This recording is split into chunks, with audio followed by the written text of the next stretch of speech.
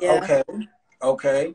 How do you determine which guys you're gonna sleep with immediately and the ones that you're not going to?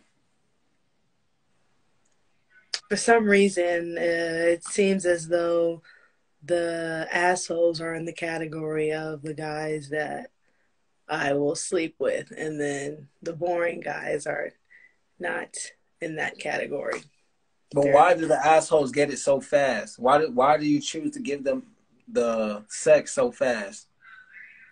I think it's because they don't try as hard, and so it's like a chase. It's like a chase of cat and mouse game with them. So Mm-hmm.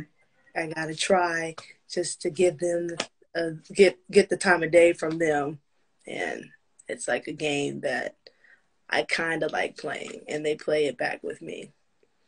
So the nice guys gonna have to take you on a bunch of dates. They're gonna have to wait months for sex. That's what you're saying.